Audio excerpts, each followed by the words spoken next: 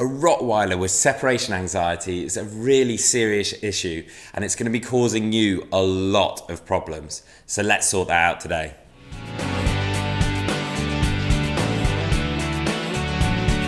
Welcome back to the Fenrir Rottweiler Show. My name's Joe and I'm a certified canine leader here at FenrirCanineLeaders.com. We are dedicated to helping you learn everything you could possibly want to know about the beautiful Rottweiler and then how to become a high-level canine leader so you can raise your very own Rottweiler. So if you're new here, don't forget to subscribe and turn on that notification bell so you never miss a future upload right here. Being afraid to leave your home because your Rottweiler is suffering from really serious separation anxiety can be a real problem. It makes you not want to go to work, it makes you not want to go and see your friends, and if anything, it just becomes a bit of a drag having a dog because you don't have that freedom yourself. So today we're going to be tuning in to a webinar that the CEO and founder of FenrirCanineLeaders.com, Will, has recorded all about a dog with separation anxiety and how to deal with that situation. So if you're having this problem, why don't you grab a notebook and a pen and start to write down some notes about the training tips that Will talk about in this video. So then let's dive into one of our quickfire webinars about probably what is the most heartbreaking behaviour that as any canine behaviourist has to help people go through, and especially for the owners that are living with a dog with severe separation anxiety. It's a very heartbreaking, it's an emotionally driven behaviour that nobody wants to see a dog go through, but the positive is that it can have extremely high rehabilitation rates to be very successful if you break it down and go through the process effectively. Now, when it comes to separation anxiety, it's one of those things that so many people don't really think about, especially when they're getting their new puppies, and it's something that is always the case. I try and stress to as many people as I can about the importance of being proactive and preemptive. Now, don't worry, I understand that people watching this, if you're watching this as an owner in particular, you're here because you want a fix to a dog that already has separation anxiety, or if you're coming at it from the professional side as a trainer or a behaviourist, you want to understand my approach to being able to help clients and potentially be you to be able to help your clients with separation anxiety. But I want to take a second just to stress the importance of trying to encourage owners and people, your clients alike, the importance of just putting the work in up front with separation anxiety.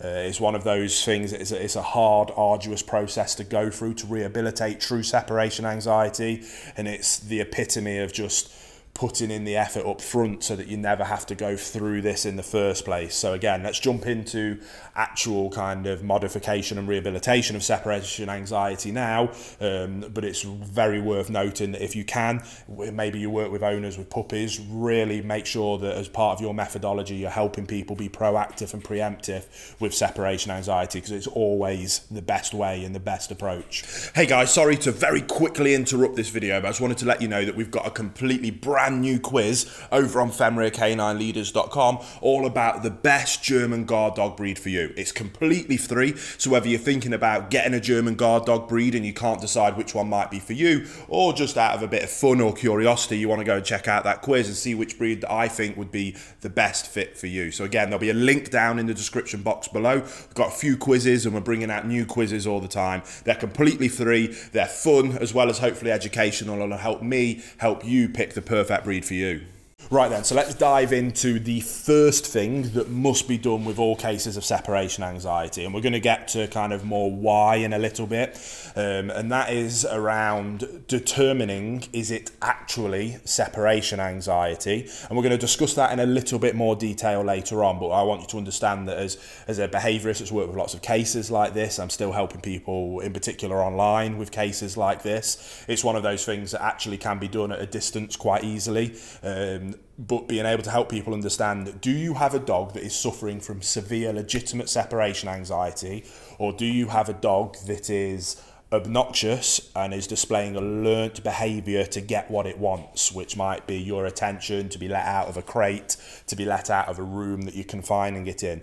Being able to differentiate those two things can be very difficult for some owners. As a professional, it's usually quite easy to be able to go in and work out quite quickly which one it is. And I must say that it is quite rare to have actual real separation anxiety, and it's far more common to have a dog that's learnt that if it cries, yelps and barks, that it will be let out of the crate that it's in or the room that it's in. So we always start with kind of two things. The first thing is exercise, exercise, exercise. A tired dog is a happy dog. Let's give you an example over there. That dog over there, Sully, my Labrador, working lab, will work and run for hours and hours on end.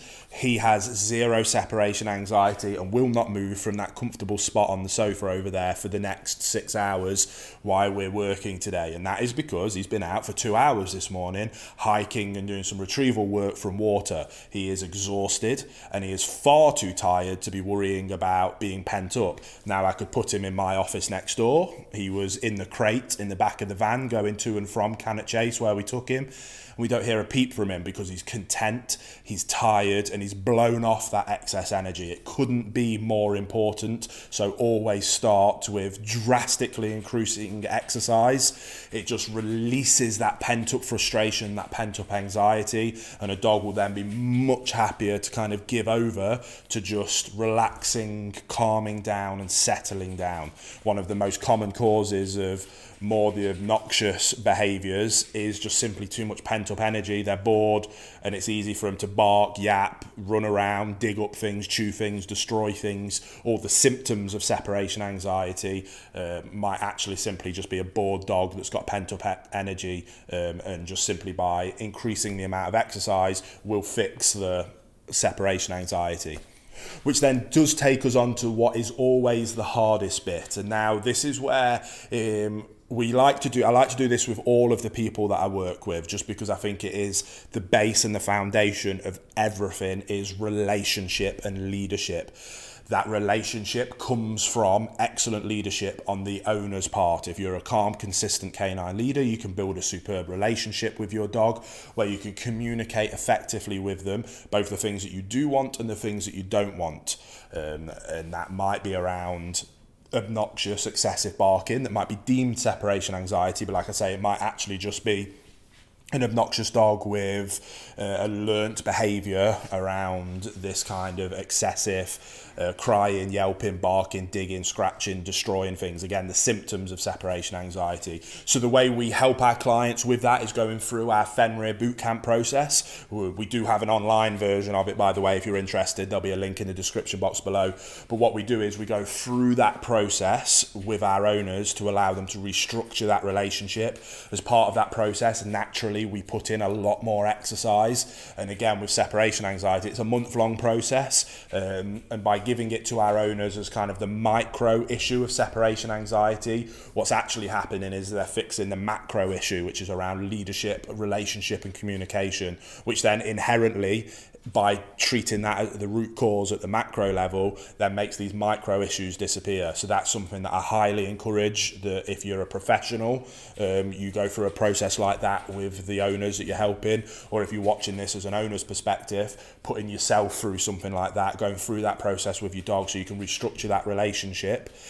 By doing that first, drastically increasing the exercise, I'd probably say 8 times out of 10, that will fix separation anxiety itself. And then the remaining 2 times out of 10 will be then much easier to deal with because you now have that relationship, that structure, those rules, boundaries and expectations, and the inherent trust from the dog in you as its leader, which then makes the actual modification and rehabilitation of real separation anxiety go far much smoother than just trying to jump into those methods. Because if you've got a dog with true separation anxiety, it often comes from fear, anxiety, which stems, the root cause of that is a lack of leadership and a lack of trust in the guidance and direction of that leader in that scenario. So again, exercise, restructuring the relationship, utilising our boot camp process, will fix the vast majority of separation anxiety issues. And then if it doesn't, we can then move into probably the realms of, okay, we now have a severe, legitimate case of real separation anxiety as opposed to obnoxious learnt behaviours. And this is where we then have to go through kind of a modification program of the behavior. We have to start desensitizing triggers of separation anxiety, and we have to rehabilitate and modify the behaviors of those triggers to allow the dog to settle, to be content, and to not associate those triggers of being left on its own with the induction of true panic, which is what true separation anxiety is. The best way you can describe it in a dog's perspective is that it would be like somebody that has a true phobia of spiders. That level of panic of being left on their own is what real separation anxiety is. And like I say, that's actually quite rare. The more prevalent issue is just obnoxious learnt behaviours that by going through those other processes will have been addressed by now. And if we're still then left with extreme actual separation anxiety, well, at least we've tired our dog out, we've released a lot of pent-up energy through our addition of a lot more exercise, and we've also restructured the relationship so the dog inherently trusts us more, and we have a better communication pathway through that relationship, which then will allow us to now do these kind of modification programs. So what we need to do is you need to go through a very quick, again, this is kind of a quick fire breakdown. We could do whole day-long seminars on separation anxiety, but I want this to not run on for too long. It's a quick fire webinar version. So we need to desensitize the triggers. Now, a dog with real separation anxiety will have a trigger associated with the anxiety. It might be picking up the keys because they know you're leaving. It might be you tying up your shoes, putting your coat on. What we want to do is desensitize those triggers. So we're going to rub the keys, but we're not going to go anywhere. We're going to put our shoes on, but we're not going to go anywhere. We're going to put our shoes on, and if the dog doesn't freak out, we're then going to reward that behavior. And we want to try and flip the script on where the dog associates that trigger as an extreme negative that is then leading to the panicked, like that fight or flight response, which is then causing the true separation anxiety. We want to kind of flip that on the script. It takes patience, but it, like I say, it has extremely high success rates. So we go through desensitizing those triggers, trying to associate a positive with those triggers. One of the best things that I like to do is, I think crate training with separation anxiety is actually huge. You have to be very patient, and you want to make the association of the crate an incredibly positive thing. So I'd probably go through like a 2-week positive association phase of the crate before I ever lock in the dog in the crate, just to make the crate an incredibly positive, lovely, warm, inviting, happy association with the dog, with the crate. We then start to utilize what I would use a frozen Kong, fill it full of beautiful meat pate and freeze it. And then as part of the desensitizing of the triggers, what I would do is I'd get the dog to sniff the Kong, put it in the crate, but lock the door. Don't let the dog go in. So the dog will be trying to find a way into the crate, and they love the crate and they want to get in there. I would then display that trigger. It might be a jingling of the keys. It might be tying my laces up. Once that trigger has been established, I then open the door to the crate and give them access to the crate and shut the door behind them, and then don't go anywhere. Then you take the trigger away. So I might take the shoes off, put the keys back in the bowl, open the crate door and back open. And again, it's about not only desensitizing the trigger, but going a step further of actually creating an incredibly positive connotation with it. Doing that over and over with that frozen Kong and that like blocking of access to something that is extremely delicious for the dog over time, then when those triggers are being used because you actually need to leave, means that the dog will start to associate you leaving with an exciting thing and almost wanting you to go, because they know that, well, when you go, I get access to this frozen Kong, so hurry up, mate, off you go. I'm really looking forward to you going because I get access to this wonderful thing.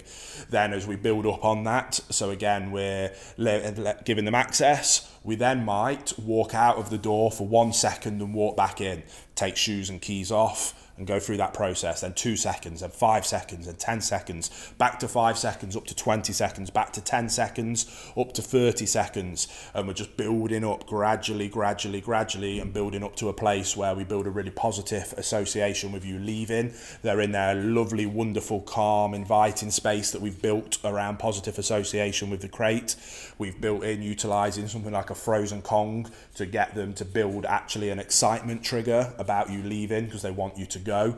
And what we're also going to do is then when we go in, we need to remove all emotion. We need to make leaving an emotionless affair. We also need to make coming home a completely emotionless affair. So every time we leave the dog, there's no saying goodbyes. There's no, oh, it's going to be okay, buddy, I'll be back soon. Again, it's nonsense. The dog has no idea. All you're doing is adding in that anxious energy into the situation. We want to be calm, consistent leaders that we just go. When we come back, we don't go, oh, buddy, so good to see you. And the dog's been shaking and you come in and then you reinforce that anxious behavior. We're going to come back in and we're going to ignore the dog until they're calm and relaxed. When they're calm and relaxed, then we can go in and greet the dog, say hello, praise them, let them out, play with them. And we build up that connotation. Not only are we desensitizing the triggers, but we're actually creating incredibly positive associations with those same triggers. We're also desensitizing the leaving and coming from that in itself is a trigger, but by us making that an emotionless, cold affair, we're desensitizing the coming and going part of the process, and then ignoring the dog until they're displaying calm, quiet behaviors means that we're also reinforcing the desirable behavior, which is to be relaxed, calm and quiet. We do that process. You can do that alongside the boot camp. You can do it after the boot camp. There's lots of different ways that you can tackle this problem, but it has an incredibly high success rate, and it's just about going through the process consistently. Now, the next kind of caveat to that is people that work. Obviously, that kind of going through a process like that is a long process, and you can't have a lot of people can't just have a month off work to deal with this problem. So I highly recommend saying, right, from the 1st of next month, we're going to deal with separation anxiety. We're going to get on top of this. We're given that whole month, and I'm going to pay to take my dog to doggy daycare every single day. So while we're going through that process, at no point, what you don't want to do is take one step forward while you're going through this process, but then have to leave for 8 hours, put them back into that fight or flight response, and then them lose their minds, and you're taking 10 steps back. It can make the process much, much more difficult. So either take the dog to a friend's house where they can stay and just remove the issue altogether, control the variables, take that separation anxiety off the table completely, and then we can go in and set our dogs up for success going through a rehabilitation program like this. If you can do that, send to a dog's home, pay somebody, not to a dog's home, to a friend's home, send the dog to a friend's home for the day while you're out at work, take them to a doggy daycare, have a dog sitter come and sit at your house, find somebody that will kind of do you a favour and will come and chill at your house for the day, every day for that month while you're going through this rehabilitation program. And then throughout that program, you're building up that slowly time of them being left on their own, like we discussed, from 1 second to 5 seconds. And you'll be surprised if you're drilling that a few times a day, you can quickly get to 5 minutes, 10 minutes, 20, half an hour, an hour. And by the time you get to those kind of numbers, you're pretty much on top of the problem. And then it's just extending that out to the amount of time. And then what you might find is, okay, well, we've found a bit of a threshold at an hour, and we're going to now work on getting it from an hour to 2 hours. We get it to 2 hours. Okay, now we're going to have somebody come over halfway through the morning at lunch and then halfway through the afternoon to break it up a little bit while we try and stretch it out to that full day. That's kind of my quick breakdown. Like I say, you could do multiple day seminars on the real details of separation anxiety, but that's kind of the overarching theory. Determine, is it obnoxious learnt behavior? Is it true separation anxiety? Regardless, we need to put in a lot more exercise and we need to restructure the relationship. If that doesn't cure it, which if it's obnoxious learnt behavior, that will cure the problem, then we've got real separation anxiety. If we have got real separation anxiety, then we go through a modification and rehabilitation protocol like that, and you'll come out the other end with a dog that is content and happy to be left on their own. So I hope that helps. Get out there, help your clients with this issue, help your dog with this issue, and I promise you we'll have much happier, healthier dogs out there because of it.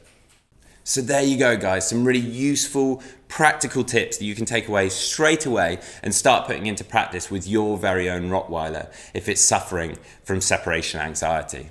I really hope you enjoyed today's video. If so, why don't you get involved in the comments down below? Let us know how you're getting on with your Rottweiler. Don't forget to subscribe and turn on that notification bell so you never miss a future upload, as we have 2 dedicated videos coming here every single week, and I can't wait to see you in the next episode.